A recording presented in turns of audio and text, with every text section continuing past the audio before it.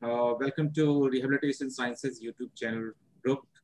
And we are here with another session today on the kinematic constructs in understanding differential diagnosis of lumbar spine, part 1. And we have with us Dr. Sanjay Sarkar, and a senior consultant osteopath. He'll be talking about that, and we have Dr. Sagun Agarwal. He'll be formally introducing Dr. Sanjay and moderating the session. So over to you, Dr. Sagun, please. Good evening, everybody. Welcome to the Dr. Sanjay Sarkar with us. Dr. Sanjay Sarkar is the first MPT holder from West Bengal. He then went to the USA to complete his MS and PhD through the United States government's scholarship. He was taught osteopathy by none other than the father of the modern osteopathy, the late Dr. Philip Greenman. He was an assistant professor at Concordia University and visiting professor at Minnesota State University. He was also research scientist for the Mayo Clinic. Now he is back to India and he is with us. He is taking classes on the osteopathy and he is running his clinic in Kolkata. We welcome you, Dr. Sarkar, on this channel. Thank you for giving us time and sharing your knowledge. Thank you, Dr. Sarkar. All right, good evening, everyone. Hopefully you can hear me out. If not, please, in the chat box, open the chat box window so that if you have any questions, you can ask that to Dr. Agarwal, who is the moderator of today's evening. Without further ado, let's get this thing going. Today, we'll be talking about low back pain, essentially lumbar spine dysfunction, part 1 and 2. Just so that I know, based on what Dr. Agarwal and I chatted over the past week or so, that we, the clientele or in terms of the audience for today is mostly students from the BPT, profession. So my talk will be toned down in terms of what I usually teach for professionals and postgraduates. So hopefully you'll be able to follow me through in terms of the anatomy, the biomechanics, and the applied portions of biomechanics from osteokinematics and arthrokinematics perspective. And certainly you should have questions. And I always tell my participants to have a pen and a paper ready because you need to write. I don't like to spoon feed, and I would basically tell you a story. The story will flow, and then you need to ask me questions at the end of the webinar, which will probably take an hour's worth. And then I'm game for you to ask me questions, and hopefully I can satisfy you with my answers. And secondarily, so lumbar spine dysfunction is a huge topic. It is impossible for us to complete it in 2 hours. So part 1 today and Thursday, day after tomorrow, we have part 2. But I'll try my best to touch on the tips of the icebergs. And as you know, due to probably global warming, there are multiple icebergs right now floating. And similarly in lumbar spine dysfunction, we do have multiple icebergs. So I will try to touch base on a couple of them, maybe 3 or 4 tips of the icebergs, just to give you a flavor as to when you are a professional, when you are out in your clinic, or maybe, is in a hospital checking out low back pain cases and patients, you have a know-how as to what you need to know in terms of diagnosis and treatment. If you are new to my workshops, the webinar, you probably would know by the end of the webinar that I stress a lot on making you understand the importance and the criticality of what diagnostic criteria are. I don't believe in treatment without a basis of diagnosis. As Dr. Agarwal so kindly mentioned a brief overview about me earlier, that I am actually an academician and a research scientist. That's my goal. That's my passion. I love to teach, period. Nothing else. So it doesn't mean that I don't do clinics. I am in my clinic attire, as you can see, and I am sitting in my clinic.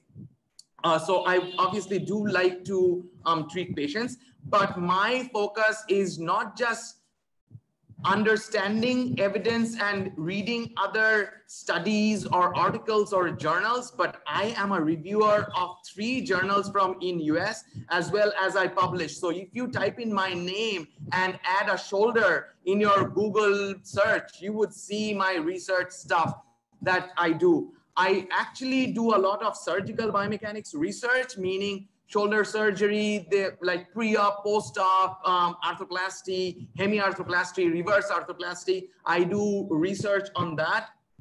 I have been doing that for the past close to a decade, actually more than a decade, 12 years. So that's my theory, that's my background, that's my principle. And my focus is to make you understand the nuances of how it is important for you to understand diagnosis. That's it. If you know diagnosis, then treatment is not that big of a deal. But if you don't know diagnosis, then it will be a challenge for you, because then you will be shooting in the dark. Now, there are a couple of things before I continue. I did say about you having a pen and a paper, you would actually learn a lot. I don't read on through slides. As I said, I'll tell you a story. Slide is for you to guide through. Obviously, if you do want the slide at the end of the lecture, there is a contact information page. You can, if you are in your smartphone, you can do a quick screenshot and have it with you. So after the session, you can connect with me at some later point for me to share you the PowerPoint.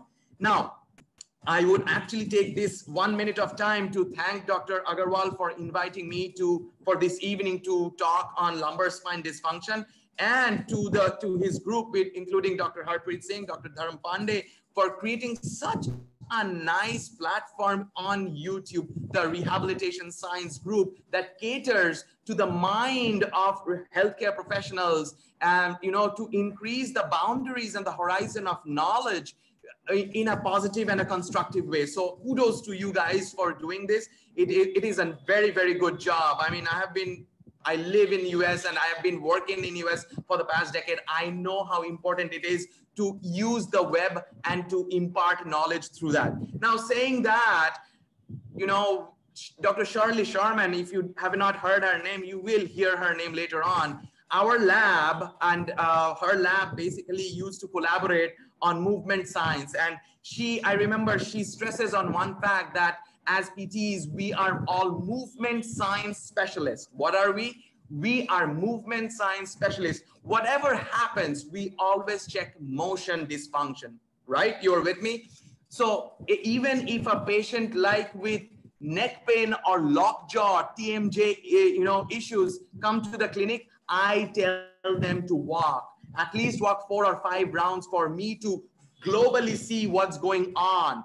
I love to see an individual holistically, and my starting point to evaluate any problem or issues related to what the patient is coming for is making him or her walk for some time. That helps me analyze and understand the dysfunctions or the cracks or some whatever nuances and changes in the motion that goes on in any kind of dysfunction. So today's topic is on lumbar spine, and what we will be doing is essentially the learning objectives is basically, hopefully at the end of the 2 webinars, that's today and day after tomorrow on Thursday, you'll be able to have a grasp or a hold on the foundational knowledge that you can apply in clinical setting or clinical practice. Compare and contrast causations. I mean, low back pain, what is it? Is it a diagnosis? You answer to yourself if this question is a yes or no.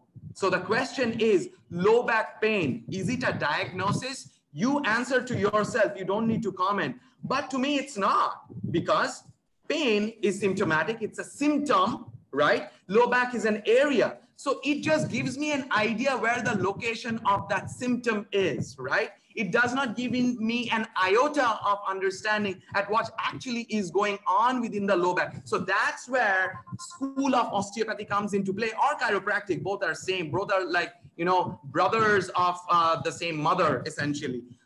So like a twin brother, I mean.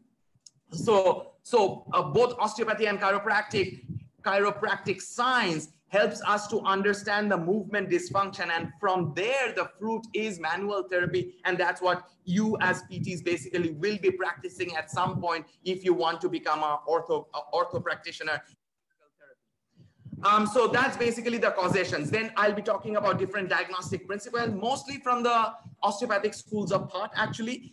Describe cluster analysis, decision-making principles, and then hypothesize diagnosis based on outcome measure and CPRs or clinical prediction rules.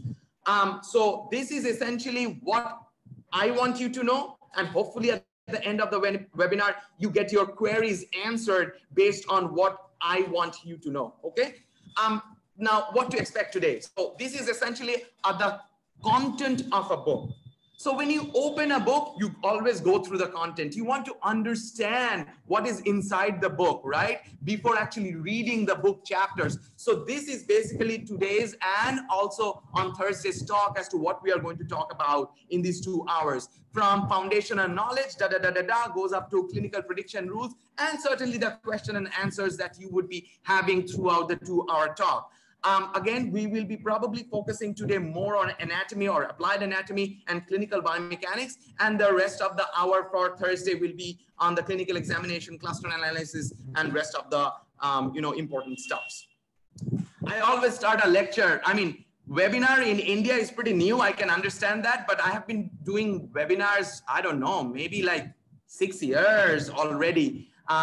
For sure 6 years, if not more. In fact, every summer I teach radiology or imaging in US, and then that's a hybrid course. Part of it is through webinar, and then the rest is the students basically come to me in the classroom or in campus to learn about the all sorts of imaging, from basic X-ray to ultrasound of muscles to SPECT and PET scans also. So that's basically what I teach during summer.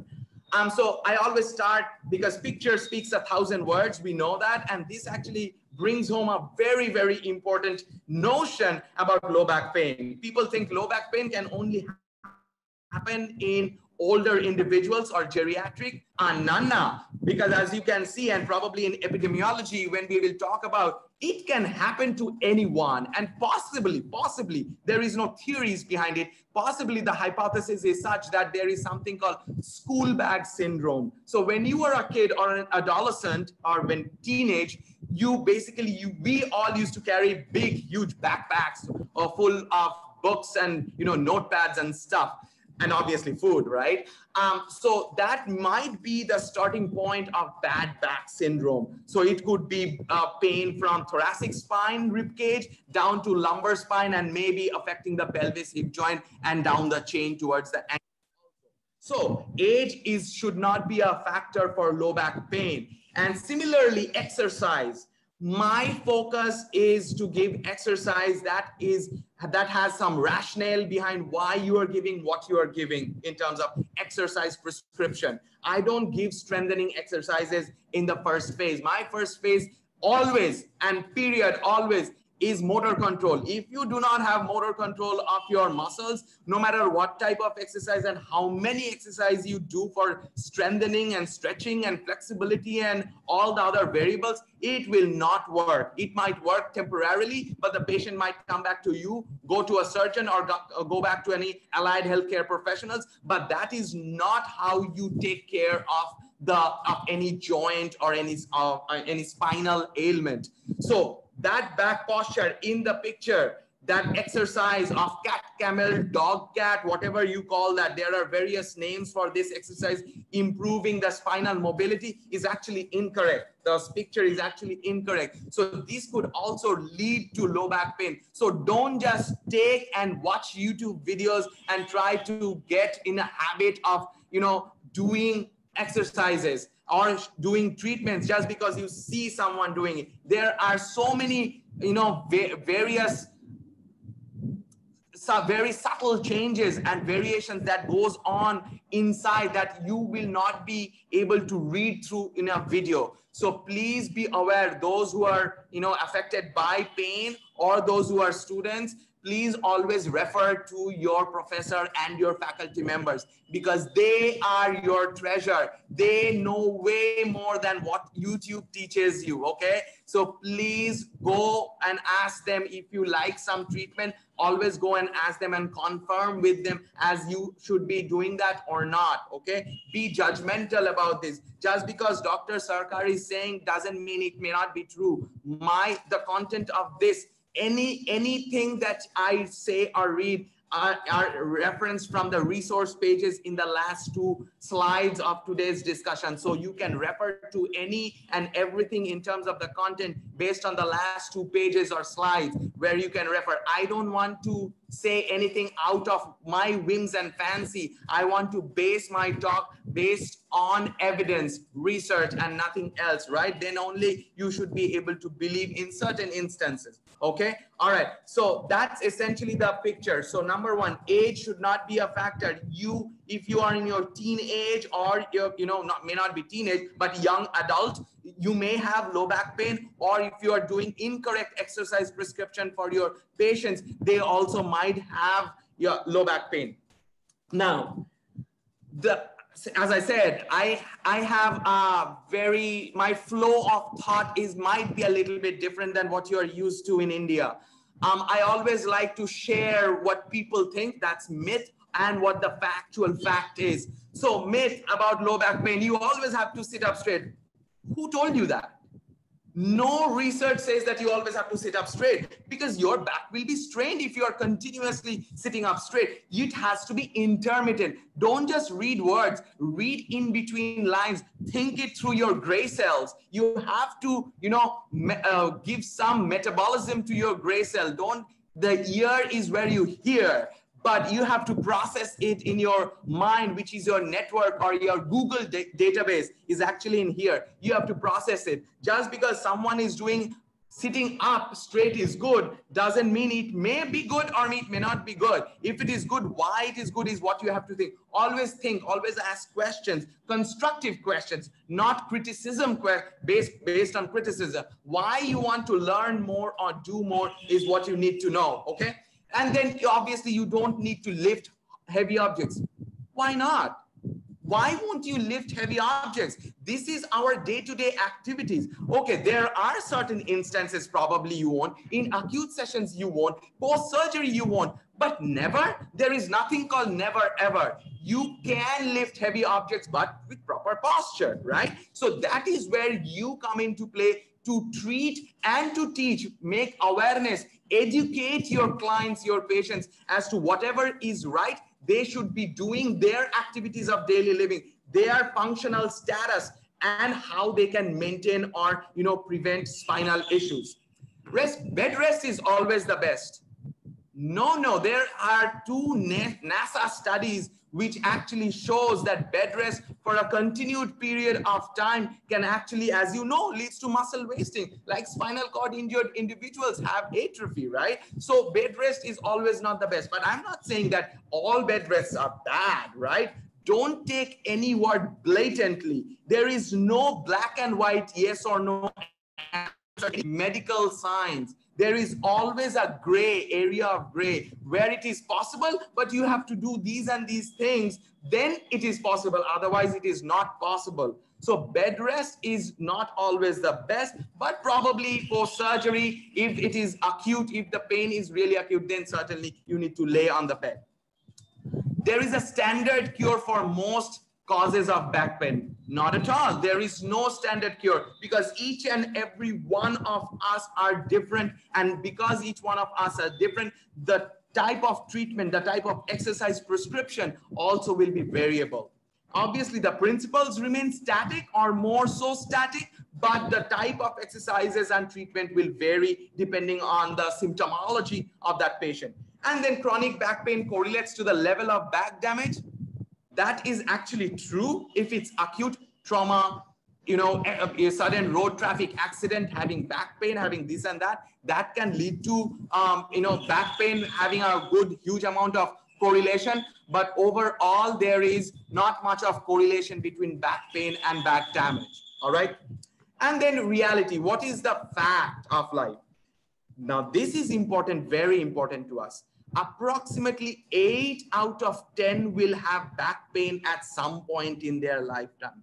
That is huge. So 80% of the population at some point in their lifetime will probably go through an episode of pain. That's where you come into play and say that back pain does not mean two things. You have to have surgery, or you have to just sit down at home and bear the pain until it goes away. No, that's where your education awareness is so critically important for the population, for anywhere you are living in the world, to make your clients and patients aware, your community and your society aware that if you have a pain, come and visit you so that you can take care of the back to have that relief from pain for a long duration of time.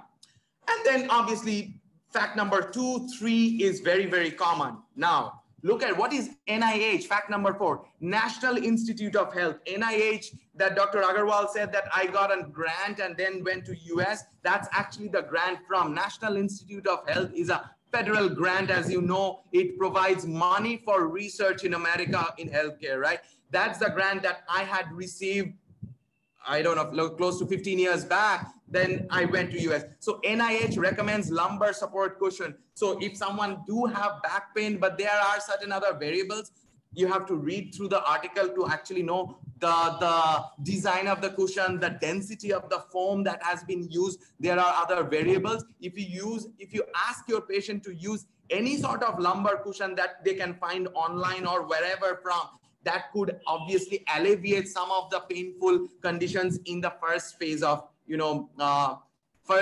treatment, first week or 2 weeks of treatment. Oh, one more thing. This picture right over here where I'm hovering the cursor or the arrow, this is for you to read.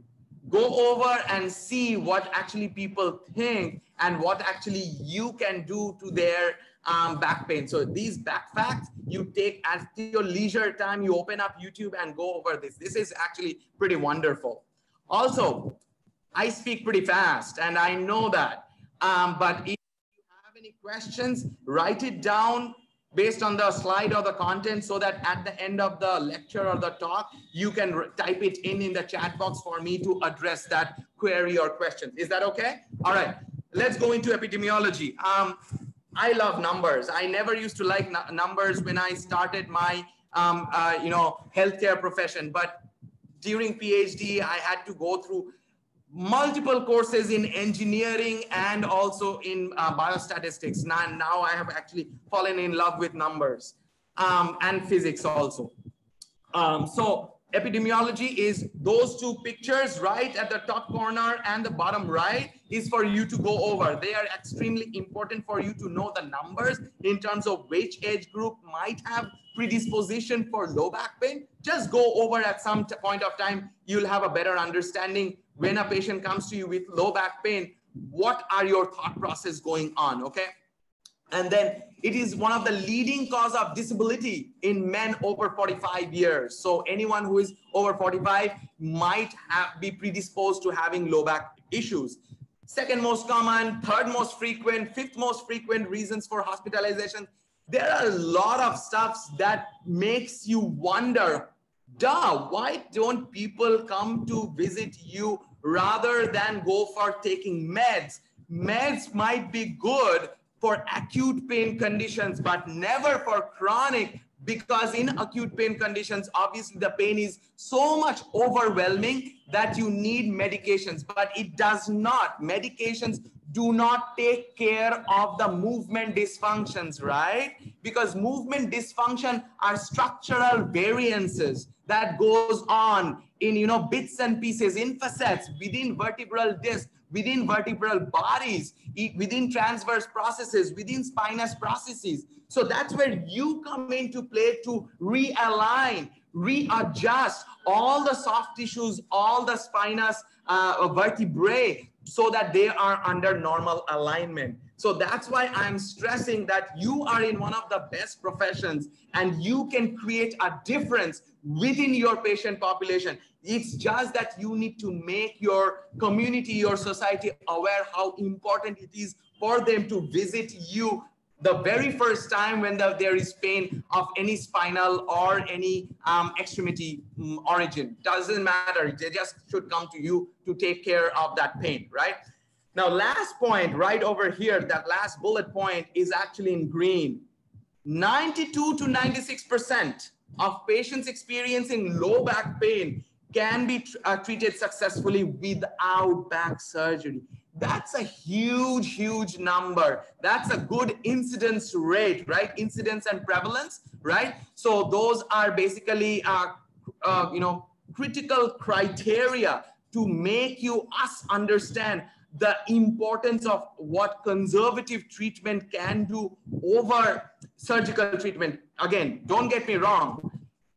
You should know when to refer a patient for back surgery, when not to. If the situation is really critical, they should go in for surgery. If not, then why not give you a shot? So the patient should actually give a shot on conservative treatment first. If that doesn't work, then they can go in for surgery. But you are not supposed, or the patient should not go directly for surgery because someone actually told them to do so. Never. Always do a background check as to why you want to do your surgery, because of what condition. And now because of Google, you can go in and read through your own problem, right? Again, reading through problem is a boon and a bane. It's like a flip side of a coin. There is good factor, there is bad factor of everything. Hopefully the patient reads out the good factor and goes to visit you or comes to visit us to have a better understanding of what the mechanical origin of the derangement is. Now, this is one of a very, very important slide, and hopefully you know why. FBSS right over here, let me move this video right over. FBSS is this guy right over here, which is nothing but failed back surgery syndrome, essentially. So after a back surgery, if the pain persists, if the pain comes back again at a low grade, then what can you do? Go over, you can do PT, you can do chiropractic, you can do spinal decompression therapy, you can do blah, blah, many other stuff. It is imperative for you to know that just because a patient has done surgery and it has failed, I cannot do anything. No, you certainly can do. You work on motor control of the musculature. You use the creep factor from physics to, elongate or normalize the collagen tissues or the ligaments and the tendons. You can basically do. You can do fascial release. That helps a lot in failed back syndrome, right? Or any low back pain for that matter. Now, I'll take a break and direct your thought process to the left of the screen. The first bullet point and the rest of them has a space. The first bullet point says that success rate for decompression of the spinal surgery is pretty high. 90%, look at that, 90% of the patients experiencing good relief of leg pain after surgery. But this, article has a drawback. It did not say for how long that pain relief was present. The pain relief was good for about, 4 months, 6 months. And after that, there was other, ailments that took place and the patient actually failed to have a relief from chronic conditions. Again, they started to have back pain, hip pain, pelvic dysfunction, thoracic pain. So you take out a function from one segment, the function from up and down segment will also go, right? So you are aware of that. So that's actually what has happened. Now, look at the rest of the bullet points. Overall, failure rate of lumbar spine surgery was estimated to close to 45%. Nearly half of the spine surgery has failed. Then the next bullet point, 30, 15, and 5% of the patients experience successful outcome of back surgery after second, third, and fourth surgeries. Voila, it's nothing new, right? So you need to make your patients understand that the rate for back surgery failure is actually considerable. And I know there are really awesome back surgeons who actually do not go in to do back surgery if they are not sure up to 80 to 90% that the outcome would be good. If the surgeon is not sure in the realm of 80 to 90%, then why do a surgery if you are not sure, right? So those are the surgeons that are key to, help your clients from surgery or from, from pain post-surgery if there are any kind of, derangement, dysfunction that is really, really critical and that conservative treatment has actually failed. All right, definition and categories. Now, you can find a bunch of low back pain definition, but this just caught my eye. Pain that occurs posteriorly in the region between lower rib margin and proximal thigh. I mean, think about it. Low back pain, as I said earlier, low back pain to me is never a diagnosis, even though you have probably all seen that, even read in books or maybe in some journal articles and probably in anywhere else. But this gives you the location of where that symptom, which is pain, which is subjective, pain intensity for you and for me will be variable because my experience in pain might be different than an individual who is in the army, Indian army or wherever, in which country, wherever, that army individual will have a higher pain threshold. The impact of back pain that will have on my life will be extremely and exceedingly different than the same impact or the same pathology and the differences in impact it will have on an army personnel, right? You agree with me, hopefully. So low back pain does not give me an answer as to what is going on, or even does not even give me an iota of understanding as to which direction I should go. I mean, okay, low back pain, so what, essentially, right? So this actually brings home the point as to it just gives you the region and that it gives you subjective information of pain. That's it. And we all know that there is something called biopsychosocial aspect in pain, and that is over here. In your mind, in the brain, what are the thought process, the environment, the societal structures, the relationship that the client have with his or her family also plays a very important part in painful experiences. Categories obviously are based, as you know, I don't want to go through it, but look at that in the pie chart.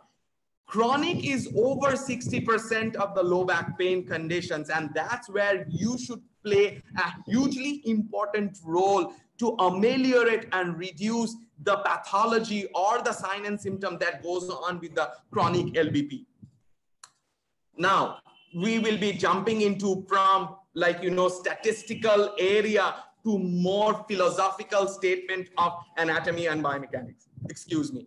Purpose and functions of lumbar spine. Obviously, it's a base of support. It is a link for your head and thoracic cage. It links the upper extremity and lower extremity. It protects the spinal cord and improves trunk mobility, right? Now, when we jump from a little bit of very brief overview of, what the spinal function is to the kinematics or biomechanics of it. So basically, kinematics is motion of the bone. And kinematics comes from the science of kinesiology, or I think in India we say kinesiology. So bone movement without reference to the joints. So essentially, your bone is moving based on a three-dimensional plane outside the body. And I don't want to explain into it. It is all dependent on vector coordinate geometry. And I have to talk to you about a lot of math to understand what XYZ plane means. And when it is called a global XYZ, how it is variable in terms of vertebral XYZ. So there are all many other things that goes on to help you understand the kinematic variances and nuances that can be attributed to translate arthrokinematics and osteokinematics. So we won't be jumping into that. And for that, we obviously need, motion sensor cameras or, accelerometers and gyroscopes, the same thing that you have in your smartphone. Those sensors need to be placed in the body segments to understand bone-to-bone relative motion and with the global motion. Okay, the components. So essentially, a vertebral segment is basically the two adjacent vertebra with a disc sandwiched in between. Two adjacent vertebra with a disc sandwiched in between. That's actually the spinal segment, and whatever soft tissues that should include ligaments and others, non-contractile and contractile element that helps to move the segment or the bone joint in this case. Now, As I said earlier, I love physics. And this, I'll give you a very, very brief one sentence overview as to what I mean by when I say the osteokinematics part. When you are measuring a joint, you measure with a goniometer. And going forward, when I say a goniometer, in US, we call that goni in short. When you use a goni, you are actually measuring angular degrees of freedom, flexion, extension, abduction, adduction, and obviously horizontal rotations, internal or external rotations, right? So 3 planes of motions. But these planes of motions are in this way.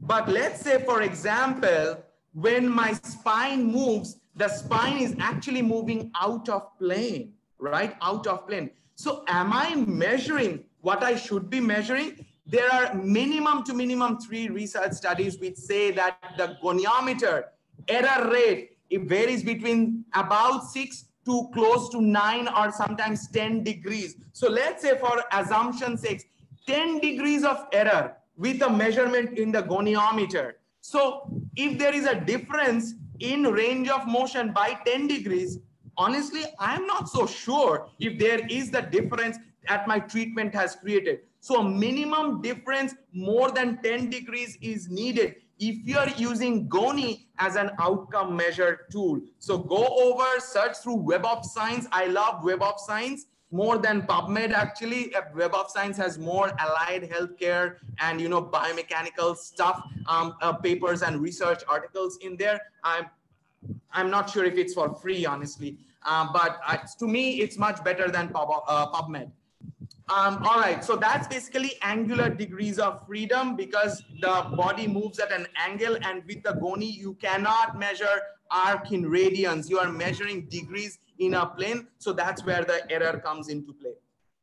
So osteokinematics, just 2 vertebrae, 2 vertebra, when it meets, they meet with the facet joints, the inferior facet and the superior facet. The superior articular facets, inferior articular facets, you have 2 segments or, you know, vertebrae that comes in between the disc. And so essentially you have 4 interplay. Now, interplay of 4 facets. Now, probably you have seen videos or you have heard from your faculty members or seniors when they have done any high velocity manual therapy, manual manipulation, you have heard cracks. So essentially it's nitrogen gas, because it's usually a, vacuum. And if the gas, goes in there and stays for some time, and you crack the joint, the nitrogen gas sucks and it actually comes as a pop or a crack, however you might define. But that does not give me any idea as to if the patient really has become better, or am I able to reduce the subluxation that was present in the joint. It just does not give me anything, because that cracking or the popping is nothing but nitrogen gas, and a little bit of nitrogen dioxide is also present.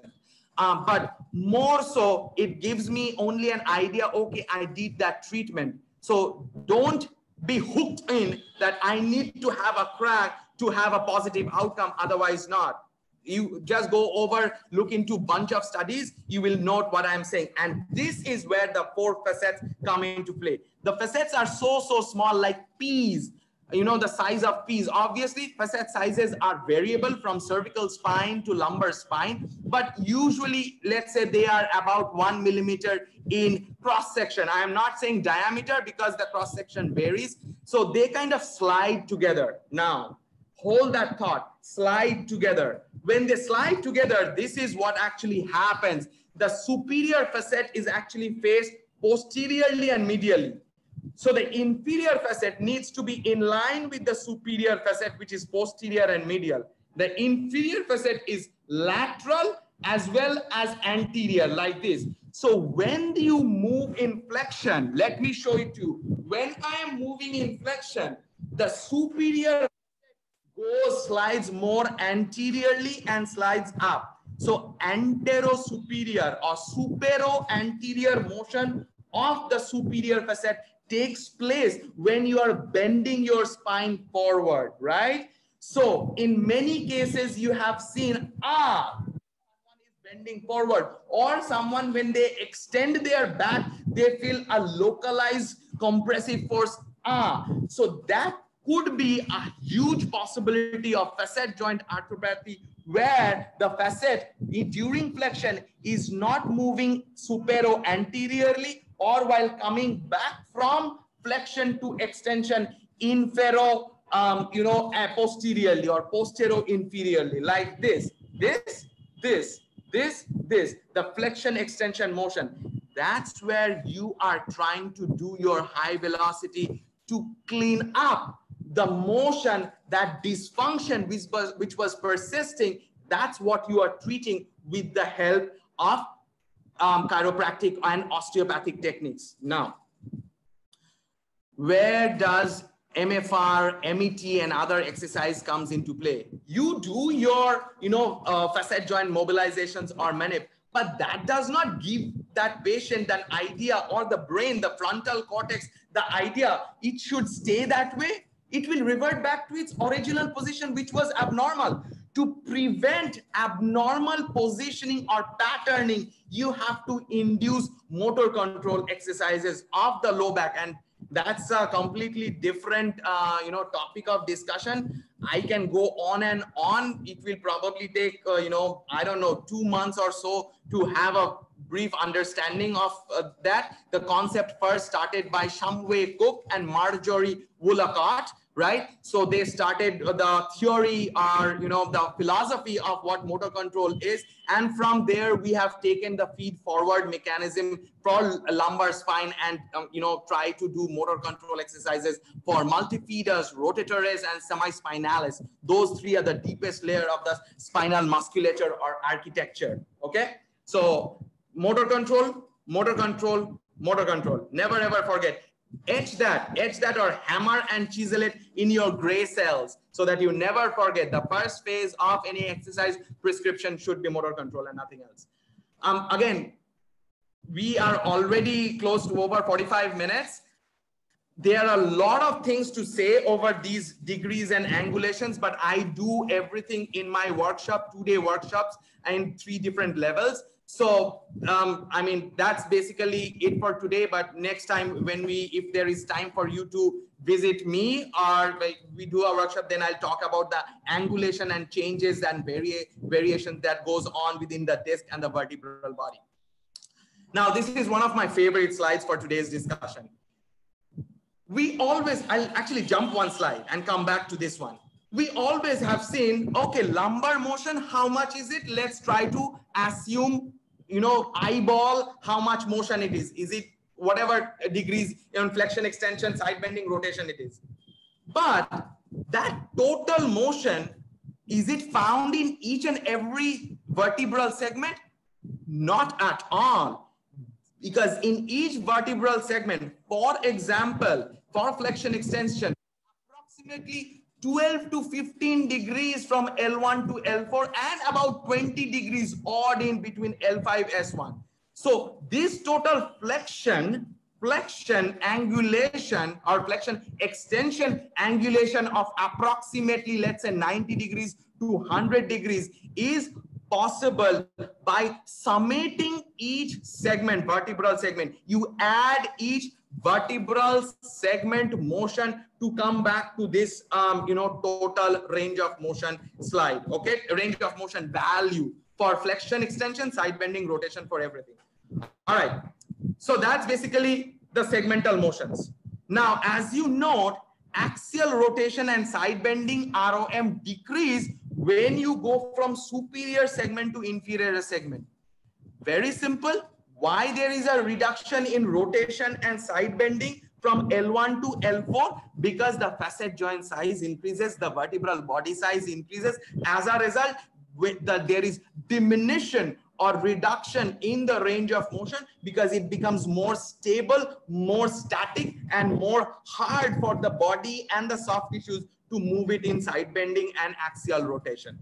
And that's the reason you have maximum flexion extension plane motion in the lumbosacral joint, as you can note from the 20 degrees compared to 12 to 15 degrees approximate segmental range of motion. Coupled motion. So coupled motion, probably you have gone, your faculty members have gone through in your first and second year.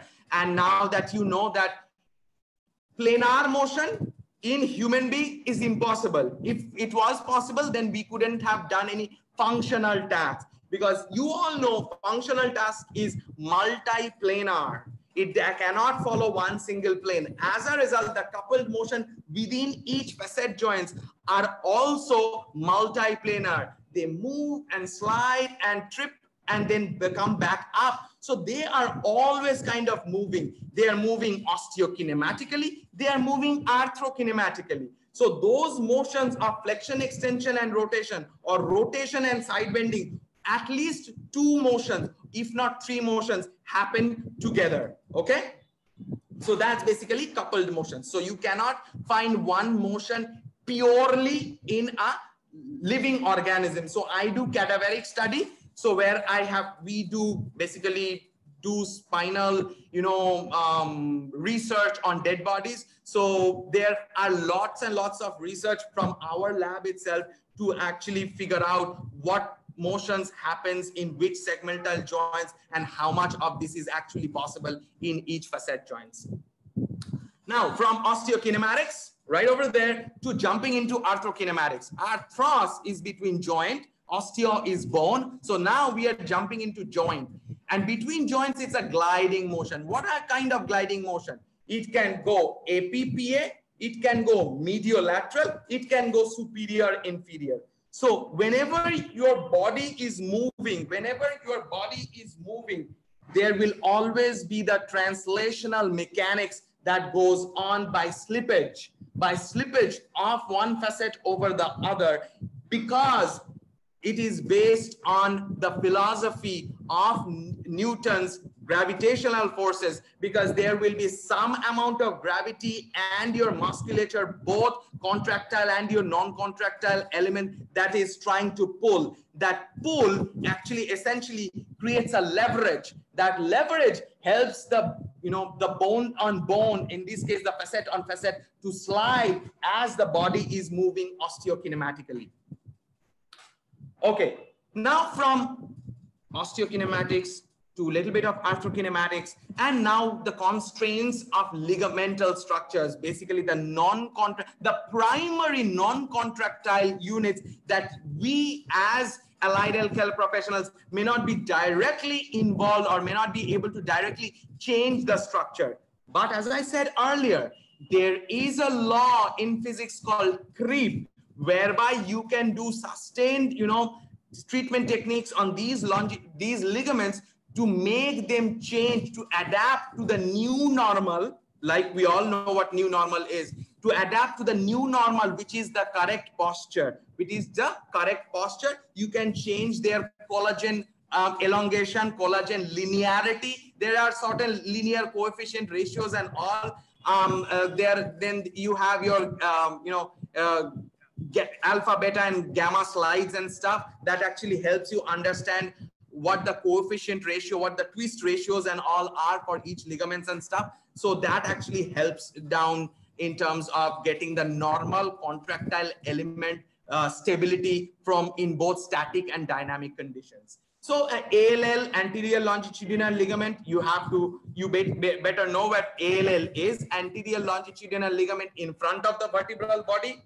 Posterior longitudinal ligament, as it says, posterior to the vertebral body. You have the spinal cord is actually going down. Then you have right by in front, anterior to the spinous processes, you have your ligamentum flavum. And that ligamentum flavum is extremely important and possibly one of the non-contractile unit that has a huge role in dynamic stability. We can talk about static and dynamic stability at some later point, but for now, just know that when you are bending forwards and you are trying to straighten to coming back to neutral, so our relative extension, I am not talking about extension, I am talking from flexion to coming back to neutral, which is essentially a relative extension. That's where ligamentum flavum actually helps into use that compressive force or recoil. It stores energy. When you are flexing, it stores that energy, and there is a rebound phenomena that helps the ligamentum flavum, quote unquote, pull. Pull is not literally how it pulls, but quote unquote, that's why I said quote unquote, pull the body with the help of your back extensors from flexion to normal or neutral position, or make the spine more neutrality or neutral spine. Then you have your interspinous, supraspinous, and intertransverse ligament, which usually are the most developed and the thickest in the lumbar spine area. That's why it is extremely challenging for surgeons, spinal surgeons, to go through in the posterolateral approach and try to decompress the spine, because they have to cut those. Some of them do cut those, and there are 3 or 4 variations of how to cut and where to cut. They can have to cut one of these actually ligaments to go in and decompress. There are a lot of other things to say, but let's say for now, in terms of these ligamental rehab, you cannot, as I said earlier, you cannot directly treat them, but with the help of motor control, when your spine becomes neutral, they actually have a role to play to maintain neutral spine by having the collagen tissue and the connective tissue align in a proper way. All right, last couple slides before I'll take your questions.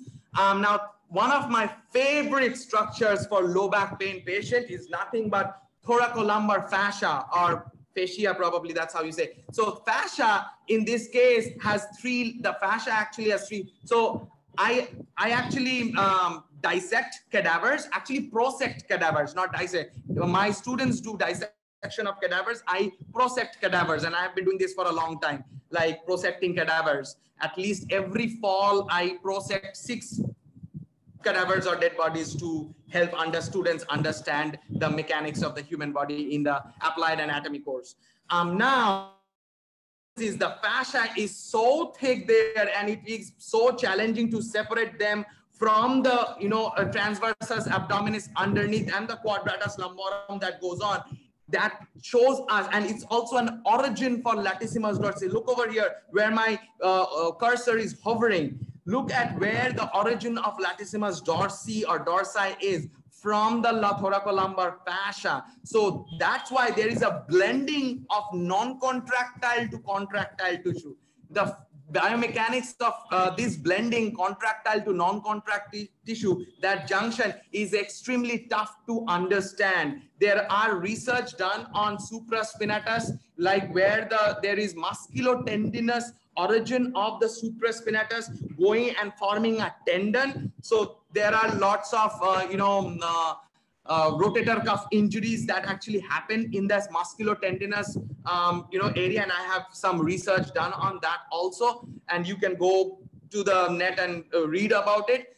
But this, for the purposes of today's webinar, this guy over here has a huge role to play in static stability and maintaining neutral spine. And you probably have done MFR. So this is where you should be doing MFR. You probably have heard of, may not seen, IASTM tool techniques. So IASTM is awesome in this area. You can do lumbar, use rolls for lumbar spine that you use for IT band stretching. You can do that. So anything and everything that leads to stretching and extensibility, flexibility of the fascia in low back pain is extremely important. But please be aware, I always believe in something. You have to follow the angle of pull and line of action of any goddamn soft tissues, right?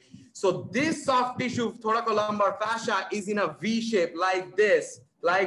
So your treatment techniques should also follow the line of action and angle of pull, which is in a V shape. Otherwise, you may be able to get a little bit of outcome, but not 100% of the outcome. Your treatment will not be perfect if you do not follow the principles of physics, the laws of physics that govern human body science. And that's what the biomechanics is all about. And I don't want to go into the origin, and it limits, and I talked about the last bullet point when it helps in limits flexion and comes back as an extensor torque. All right, kinetics. The kinetics is honestly, if you want to read about biomechanics, the best book from applied sense is by Newman, and I am pretty certain I have it under the resource section. So go back online and figure out where Newman's kinesiology is. That's basically a standard biomechanics book that is being taught in America. And then in terms of understanding PhD level or doctoral level, research level biomechanics, you have to understand White and Punjabi. But there are a lot of math involved in that. So it might be dry for students at your age, but later on, maybe you might like a little bit of it. So kinetics is just one slide, but obviously it is not. There are a lot of things that go into it. There is muscle modeling that we do based on softwares like Mimics, that we bring in kinematic XYZ coordinates, and that we bring in CT and MR scans. We combine these two things in the Mimic software to create a three-dimensional osteokinematic model. And from there, we kind of model the muscles that are involved in this, how they can work and work not. So based on those muscle modeling theories and principles, the research suggests that larger vertebrae allow for supporting additional weight. That's why L4, L5 is so huge and stocky, right? So huge and stocky. So, but what you need to know now, since you are very young, you want to just learn, but what do you need to know? During relaxed stance, so I am standing just by my body weight. More than 1 times my body weight is actually being forced through my lumbar spine. That's actually huge, right? 2 times my body weight during ambulation. So you have to check the footwear of your client in low back pain, because that guy 2 times, so let's say a 70 kilogram individual having low back pain, actually the force that goes through the lumbar spine during simple walking or ambulation, which about 1.8 miles per hour speed, that is twice. So 140 kilograms of force that goes in. That is humongous, right? 100 kilograms of dumbbell or barbell, you are basically doing some squats or bench press with and walking. Is it possible? Maybe, may not be. And that's how there is so much of degeneration. So you need to take a look of the footwear, and you have probably need to change the client's footwear in terms of what type of sole and other, gait mechanics you have to check through in understanding the deviations and patterns. All right, there is a slide next, which I'll talk very briefly a little bit about mathematics, but here please understand shear forces are huge in lumbar spine, because lumbar spine, especially L4, L5, are not straight like this. They are at an angle which is anterior and inferior. The anterior edge of the lumbar spine are inferiorly directed, causing a lot of shear forces that goes on. And obviously the muscle is always active. The back extensors and all the contractile tissues are always active to keep your spine as straight as possible. So compressive forces, axial compression obviously is absorbed more by the discs and the vertebral body itself. That's an awesome thing.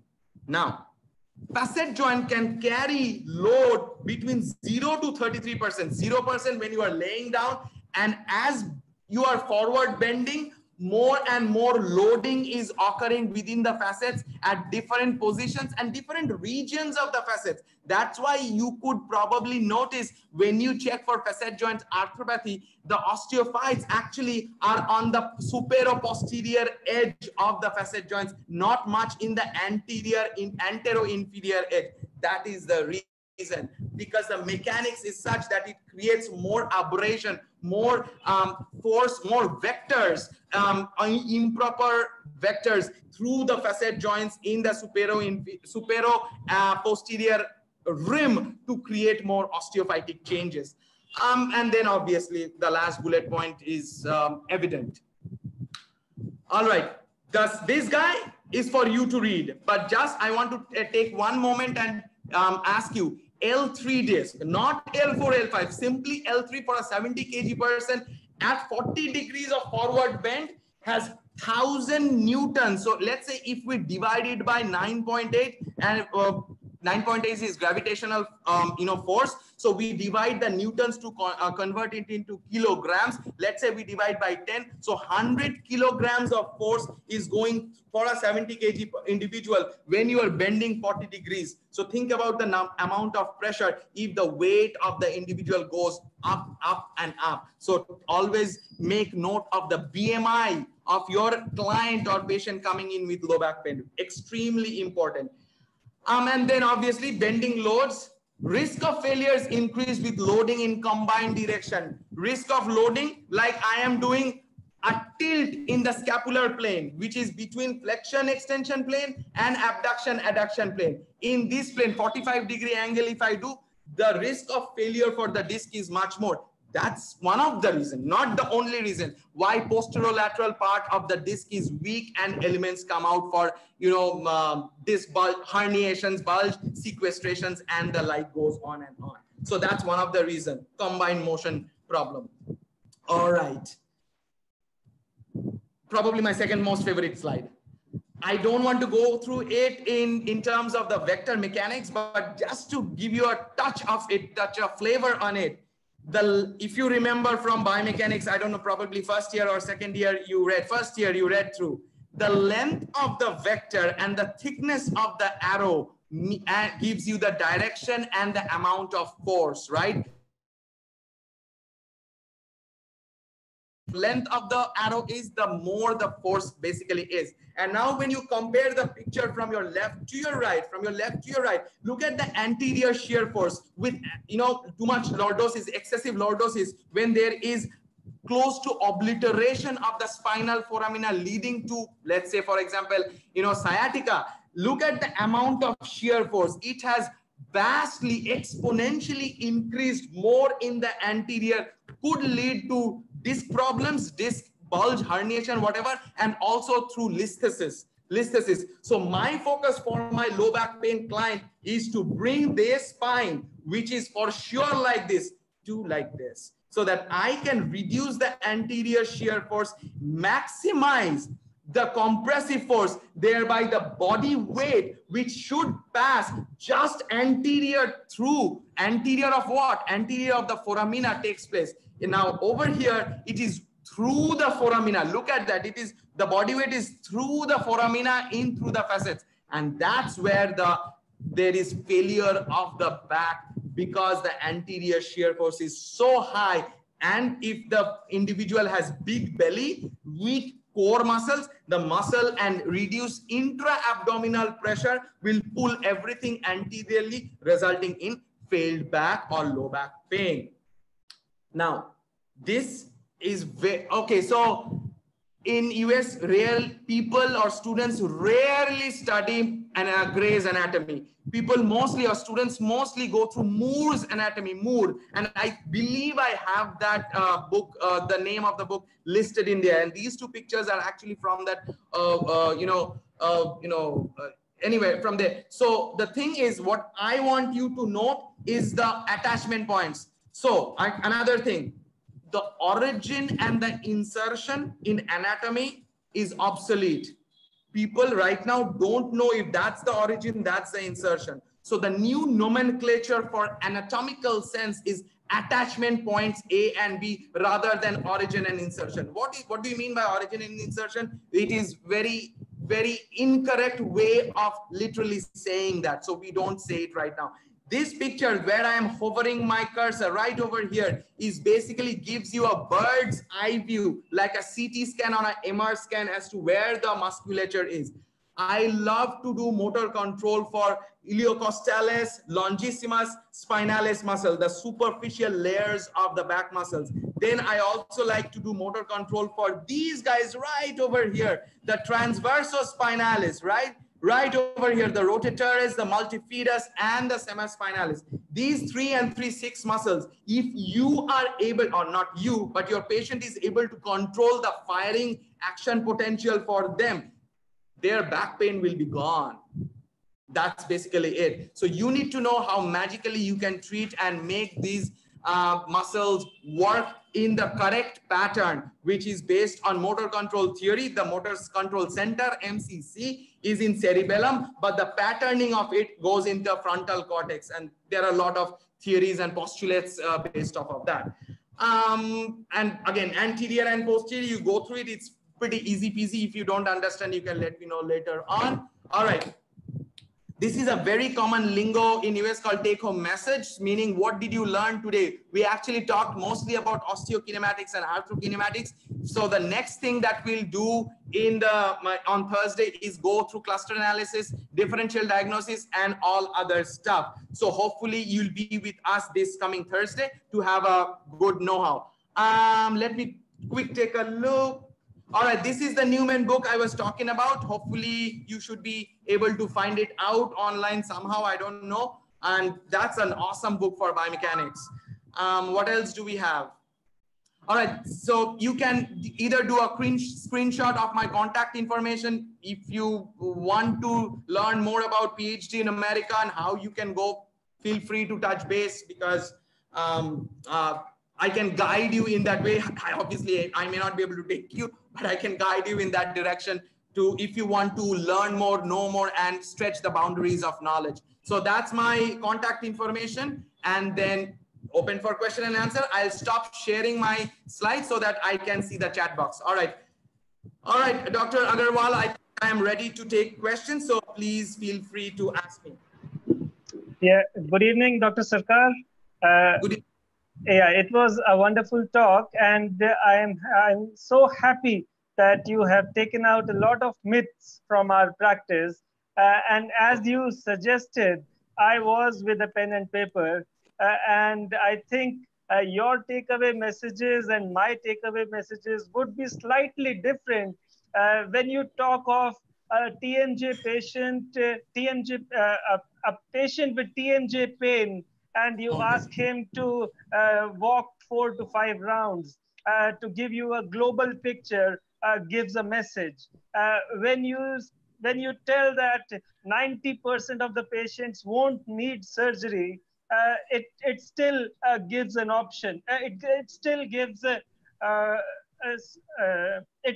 a message.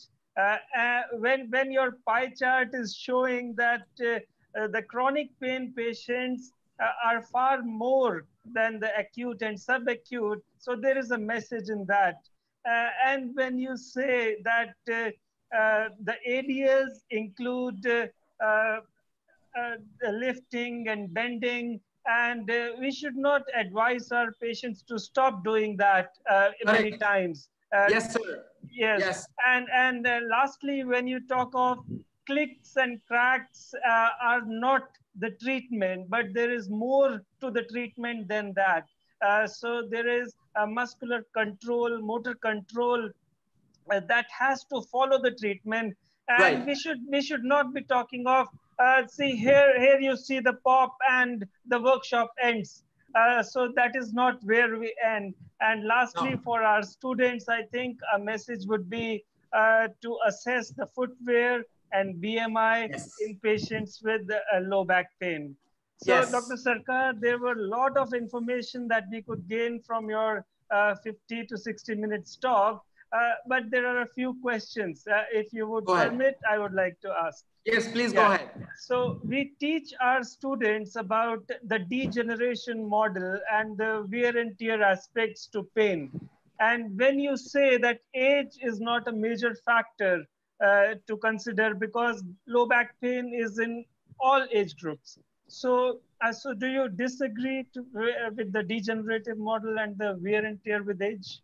Not at all, but I do agree with the degenerative, model, but I don't agree with the age model. So degeneration can occur any time of the age spectrum. So it can actually start early. And just because someone is old may not start degeneration then, but actually the degeneration occurs over time. When we are talking about time and space continuum, then we have to actually go back into our adult, maybe teen age, and actually check the history as to what actually happened, what caused the postural anomaly, which actually predisposed to the mechanical derangement after 40 years, after 30 years, after 60 years, I don't know. But I always stress, not I, but School of Osteopathy always stresses to understand the patient from holistically, and just not holistically meaning not just what is happening presently, but in the past, if something has happened and you try to take that into account in your clinical examination guidelines, which was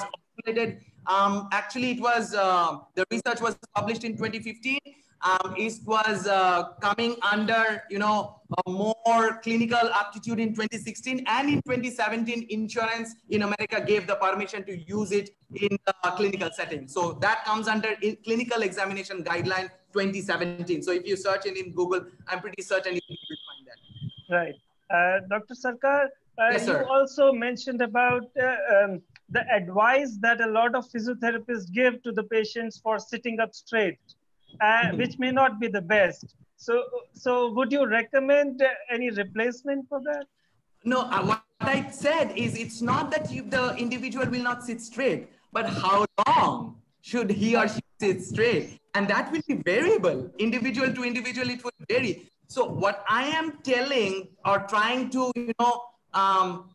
make it aware for the students is there is not one medication for the same low back pain. Every low back pain is a different sign symptoms, has to the treatment principles need to be customized. The exercise prescription need to be tailor made for that specific individual based on his or her goals, aims, and what the normal was for him or her, that new normal thing, essentially. So it is not incorrect to sit straight, but it's incorrect to say you just sit straight. The patient will sit straight, but you did not say anything for how long. Okay, my back is aching, I'm still wanting to sit straight. That is harmful.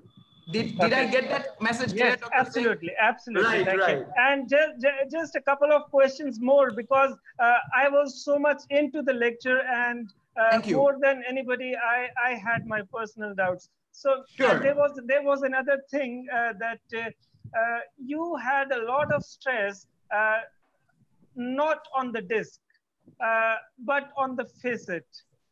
Is it because of your background into osteopathy? Because a lot of presentations of low back pain will stress more than 50% to 60% of the time on the intervertebral disc. Right. So as I said, in a 1-hour webinar, it is probably impossible for me to touch base. So what I did when I was talking with Dr. Agarwal, as actually went through some of the previous webinars. So I wanted to do something different. So I wanted to touch base upon more of facet joints and not of this. As I said, I am a research scientist. I was with University of Minnesota. I was with Mayo Clinic and stuff as research collaborator. I do cadaveric studies too for cervical spine and lumbar spine. I do surgical biomechanics. I know how important that is, but I don't think that if I talk about that, the students may not be able to grasp. I change the disc and put on titanium. But you would say that they are equally important in low back pain causation. They are equally important, but in chronic conditions, you need to check the facets and then go with the disc rather than vice versa. Okay. Facet joint arthropathy in chronic is the first go-to, especially in young adults, IT professionals, and even school-going kids. They will have more facet joints arthropathy. But if it's an older individual having long-standing low back pain, both are equally important and facet joints. So again, it is dependent on age, what work culture through how the career he or she is doing, many other variables, and you might be knowing. Yeah. So I equally give importance, but it's dependent on what people have already taught in the on the rehab science group. I wanted to do something different. Right.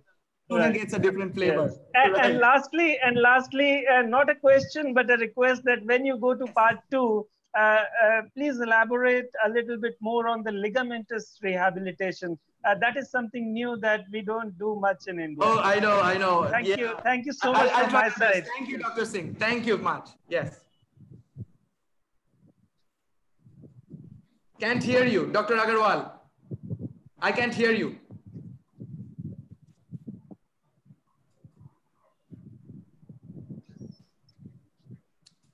Dr. Shagun, we can't hear you. Your voice is not coming, Dr. Shagun.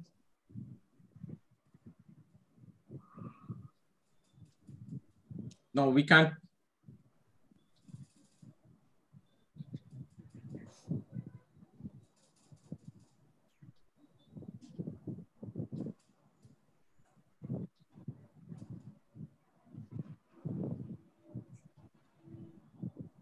Yes, Dr. Shagun.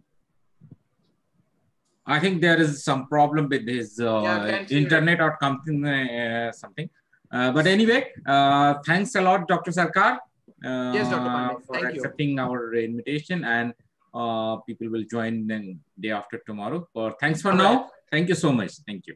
Thank you. Thank you. Thank you, Dr. Singh. Thank you, Dr. Pandey. And thank you very much, Dr. Agarwal, for inviting me for the first part of the talk. And hopefully your students have enjoyed or at least got something out of it. But again, they are it is available online, so they can feel free to touch base with me for any other questions, and you also. So thank you very much. It's a pleasure talking to you. All right, bye. See you Thursday. Thank you. Thank you. Bye.